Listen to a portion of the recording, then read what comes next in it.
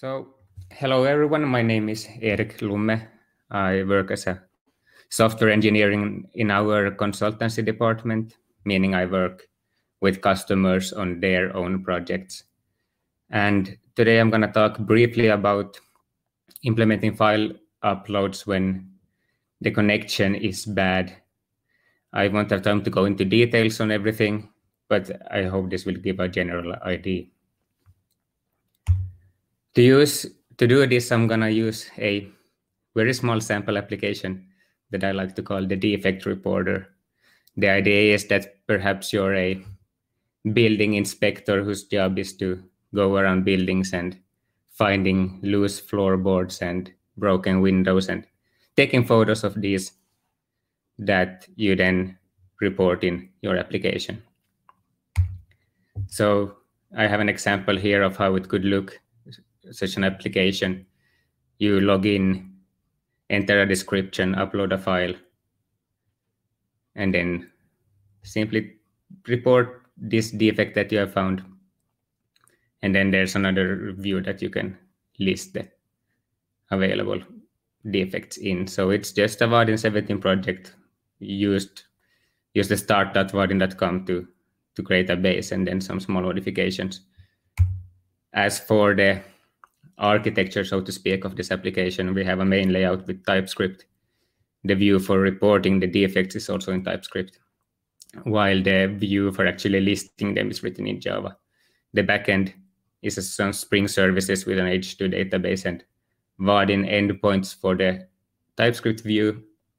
And then we have a special also file servlet for handling the file uploads.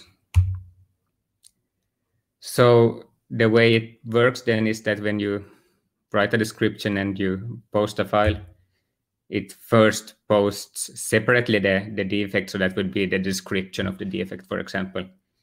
And it posts that to the endpoint and gets back an ID of the newly saved entity. Then it includes that defect ID and the file to the file servlet.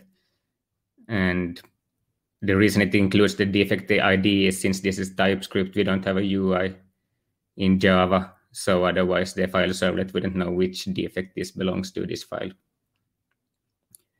And if there are no issues here, then this works very smoothly. The problem starts when the internet connection starts getting a bit worse. So perhaps you've been inspecting a building and on the elevator on your way home, you notice something broken and you want to take a picture, but the network might not work in the elevator. So you see the dreaded flashing loading bar, or you just get a connection error. So what can we do to get around that? Because chances are if you close your browser or just forget about it for now, the next time you open the browser, your picture is not there anymore, your picture is gone, and then you would have to go back and grab a new photo, for example. And a place to start then would ensuring that the file is not lost, because if the description is lost, then you can type it again. But if the photo or picture is lost, then it might be troublesome to go back and take a new photo. So I propose doing that by saving it first to an IndexedDB. And IndexedDB, if you're not familiar, so MDN describes it as a low-level API for client-side storage of significant amounts of structured data. So we have local storage, for example, in the browser for small amounts of data, but IndexedDB is meant to be used for larger amounts. So here it starts by saving the file to the IndexedDB in the browser and gets back the ID that it was saved under so that we can retrieve it later, and then continue as normal. So at this point, even if something fails, at least you have the file in the browser and can think of another way to post it. Posting the defect could look something like this. So this is what we would have in your TypeScript view. The description field is validated to, in this case, to see that it's not empty. It's a required field. Then you have some method for storing the file first and getting back that ID under which it was stored. We then use an endpoint to post the defect. and we get back a defect ID. And then once we have the file ID and the defect ID, this post file method will grab the file from the database and post it to the servlet. And then we might show a notification, just a normal success or error notification. How you actually save the file, this sample application that I am using here is using a Vaadin upload component with the no auto set, so that it won't automatically upload, but instead allow us to upload as we wish. And so this code just grabs the first file and calls the save file method. I'm not going to go into great detail about IndexedDB, but it could look something like this. So once the database is created, which is you always have to create it first, then start a transaction. And as with much other code, it's asynchronous. So we wait, we create a promise that is resolved once we have added the file to the storage. And once the transaction is completed, and then we return the result 0. There is the ID of the newly added row. But if posting the form fails, then it would be great at least if we could save the form data also. And as of now, we haven't even talked about what to actually do with the file if the file posting saves, but at least we have it stored in the database. But what we could do if the form fails is have service workers to the rescue. So service worker is some JavaScript that sits between the application and the server. And it can act as a proxy in the sense that it can intercept requests and alter the request or the response. It can also run while the page is closed. And in some context, even when the browser is closed, given that the browser's background process is still running. And the service worker usually works by reacting to events. And there are two events that are of particular interest in this case. The fetch is an event that is called every time there's a network request from the page, then the fetch event listener will be called. And there we can modify the request or response or choose to respond to the request ourselves instead of it taking its normal path to the server. There's also a sync event that some browsers support, and it's intended to use for reattempting a request once it has failed. So once it fails, it's usually due to network connections. So the browser we can request the browser that we want to try this again by registering for a sync event. And when the browser thinks it's a good time, then it will send a sync event for us and we can try again. With this in mind, to continue with the service worker, I would slightly alter the code using to send the defect and the file. And there's just small changes here from when we last saw this one, and it's that the file ID is this time posted to the endpoint with the description. And we don't post the file manually anymore. We can leave that to the service worker to do it so that once it can intercept the request for posting the defect and post the file afterwards. And in this case, actually, the file ID is not needed in the report defect endpoint, but we send it anyway so that it can be intercepted and read in the service worker. So the flow would look something like this for the fetch. So with blue here, we have the service worker action. So once the defect is posted, we intercept this file ID that we included in the endpoint request. And we then post the defect. So basically just forward the request as is. And if it was not successful, then we return an error as before.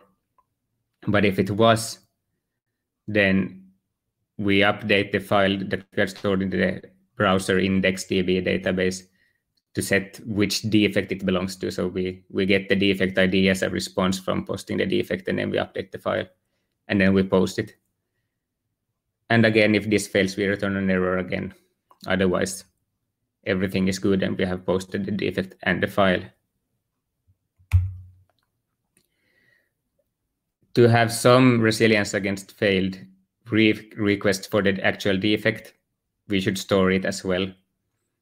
So if the defect post fails, we can just add it also to the database, to the browser IndexedDB, and then return the error as before.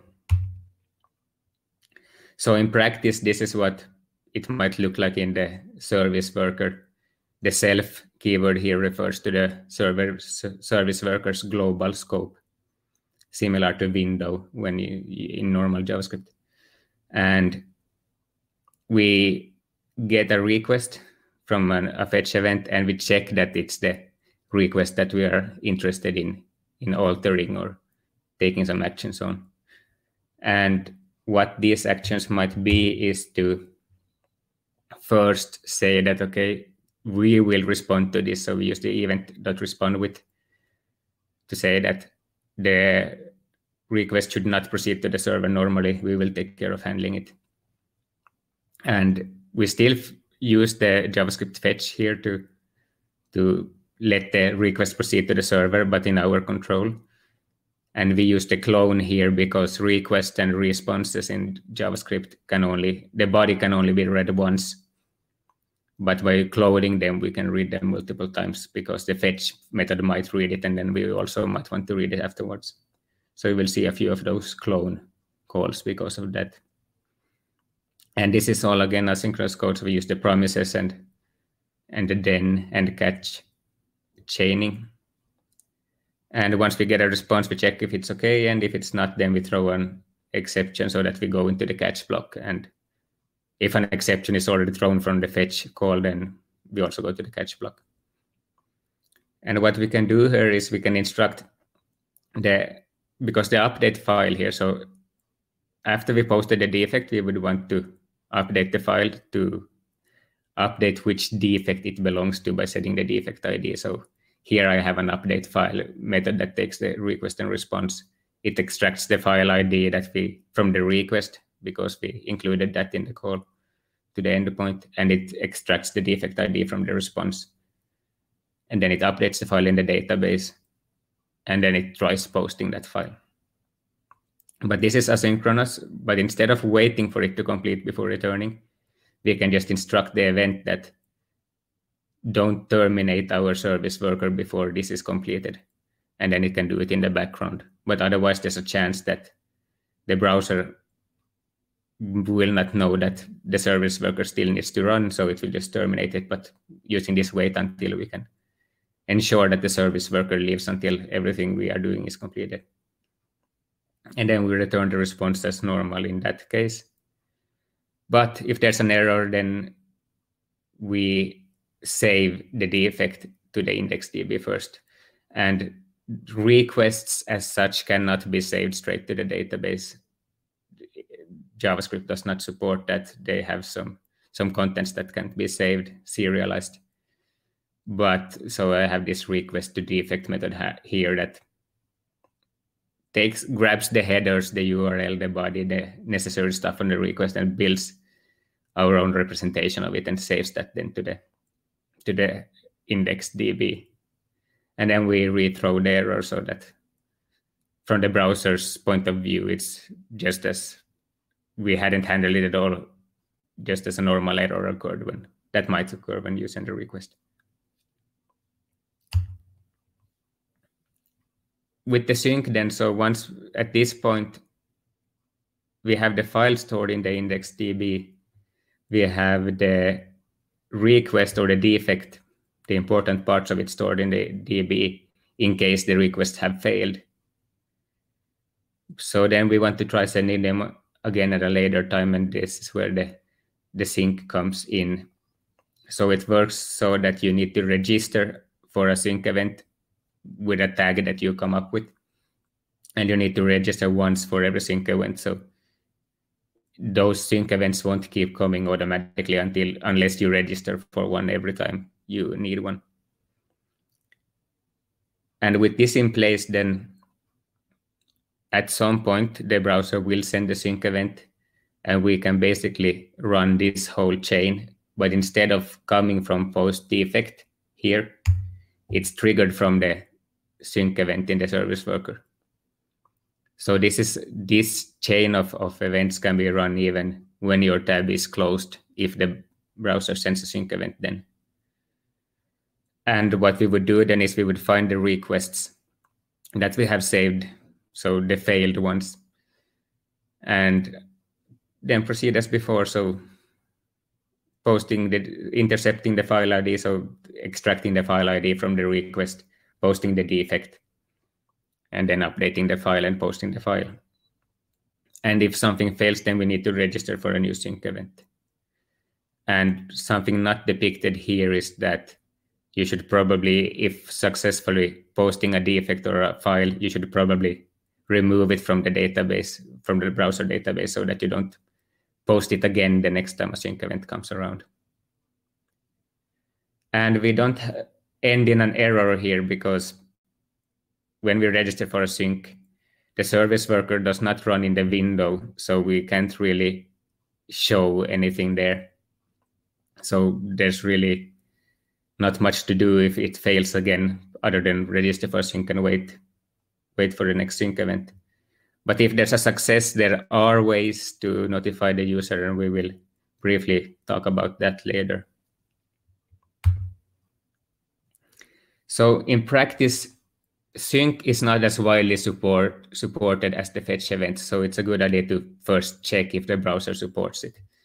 And we can check it by looking if the sync is in the global ServiceWorker scope registration. And if it is, then we add an event listener, and I said that we need to register for sync event with a tag. Here we can check that the event is indeed for the tag that we registered.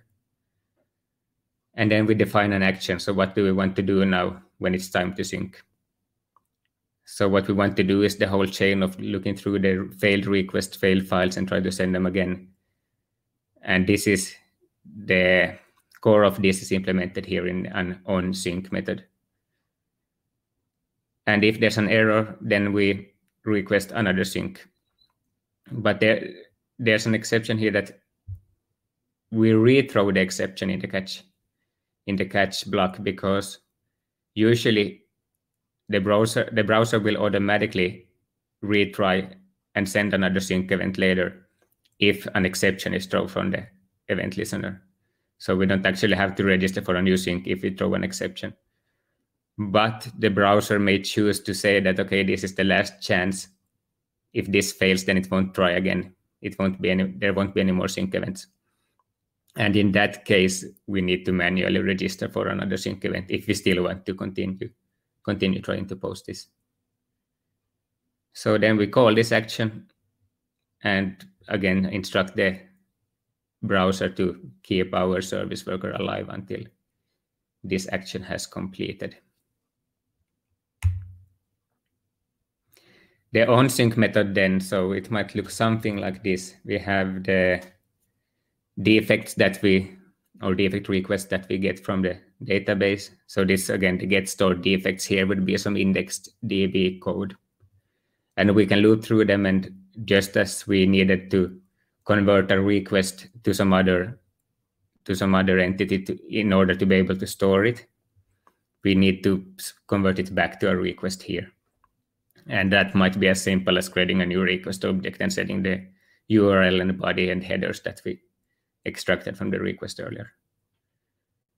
And then we get a response. We use the JavaScript fetch again to send it. And if it's not okay, if there's an error, then we throw an exception, which will then be propagated back to the sync event listener and eventually to the browser, so that it can try again at a later point.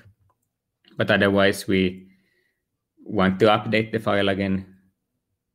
And here, I'm not posting the file straight away. So what I would do is loop through all these defects. And what's not included in this code is I would basically have the same block for all the files afterwards.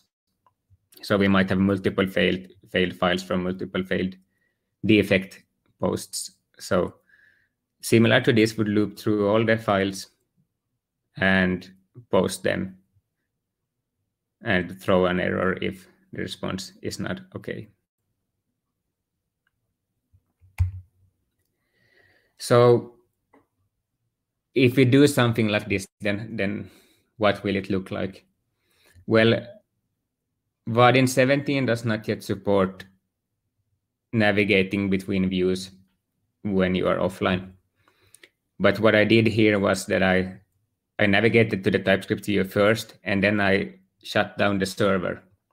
So this GIF you see here, the server has been shut down before doing anything. And I can still write a description. I can still choose a file, but when I try to report the defect, then I get a loading bar, and eventually I get a notification that you will be notified when the defect has been posted. That notification is a lie because I don't have any such functionality, but at least the user can think that they will be notified. And on the right, you see the Chrome developer tools where we have the IndexedDB and 2 tables, one for files and one for defects. And you can see that as soon as I click report defect, I then refresh the files table and the file has appeared. And I then refresh the defects table and the defect has appeared. So we have successfully at least saved both the file and defect to be synced at a later stage. Here I have then restarted the server, and I have gone to the view where I can list all the defect reports. And right now it's empty. I refreshed the page, it's still empty. And I said that the sync event, the browser will trigger the sync event when it feels like it. But here I am doing it manually through the developer tools. So the sync word there is the tag that I have chosen for my event listener, and I trigger the sync event manually, and then I just refresh the page, and suddenly my photo or picture and my description have appeared. And those are loaded. This is a Java view, so loaded from the server. So this means they are now in the server's database. So if I wouldn't have manually synced, then sooner or later they would have magically appeared anyway. So this is a section I like to call questions that would be frequently asked if I didn't answer them now. And the first one of these is, what about Google Workbox? So Google Workbox is a utility library for service workers, and it's used by the default service worker in Vaadin. And with this, you can, with just a couple lines of code, you can automatically have it cache or save all failed requests to a certain URL and automatically retry them. So saving a lot of code. But I found it wasn't quite flexible enough for what I wanted to do here. I wanted to react to a defect being successfully posted to extract the defect ID and then try to post the file right after. So that's why I didn't use it here. But there's a lot of tools in Google Workbox that are useful in other cases, and I might have borrowed a line of code or two from there. Vaadin support. Currently, as I said, we can't navigate between views in Vaadin 17 while offline, not even TypeScript views. Of course, it couldn't load any data while offline, but we can't even navigate between them. But some improved offline support is currently aimed for Vaadin 19. I don't know all the details about it. I'm not in the product development department, but apart from being able to open a view or navigate to a view while offline, there will also be some changes to the default service worker. So currently in Vaadin 17, the service worker is just a JavaScript file. It's not a TypeScript file. You can't use your ES module imports. You can't use your npm packages without modifying the Webpack configuration. But the default service worker in Vaadin 19 will be TypeScript, as far as I know, and will have access to npm packages. So that means it will likely be easier to include some libraries that you might need. So what I said, it can run in the background, so you can have the tab closed and it might trigger a sync event anyway and try to upload it in the background. So what happens then if the session has timed out? And it's simply so that if you have the normal username password authentication and you start a session and it has timed out, then it won't be successful in posting it because of the security restrictions that are in place. But I believe that as for those applications where offline is very important, they might have some other means of authentication, some cookie, some JSON Web Token. And otherwise, the next time you open the application and log in again, the background sync can still work to post your defects and files again. So in the application that I showed in those GIFs, I used the standard session and username password. So it still works in my case, but I just need to log in again before I can trigger the sync again. Notify the user. I think the most common case, so you don't have access to the window, but what you do have access to is push notifications. So you might have seen a web page you visited that asked if it's allowed to show notifications. So these kind of notifications you can trigger from the ServiceWorker, although push notifications aren't supported in all browsers, not in Safari, for example. Email is another option, or you can just, maybe you have a custom table in the browser, IndexedDB, where you add an entry each time something is posted in the background. And then when the user opens the application again, you can go through them and show some messages that these have now been posted. Compatibility. The ServiceWorker is not yet in IE11, and the way I have coded this sample application, it relies on the ServiceWorker to post the file, so it wouldn't work in IE11. But other browsers support the ServiceWorker, and even though the background sync is only supported in Chrome and Microsoft Edge, basically, you can use some fallback code that when the page is opened, you can trigger the sync manually at least once if the background sync is not available. So then it won't be the browser that triggers it in the background, but you can at least still trigger it manually when the application is open. That's what I had in mind. So let me see if there were any questions.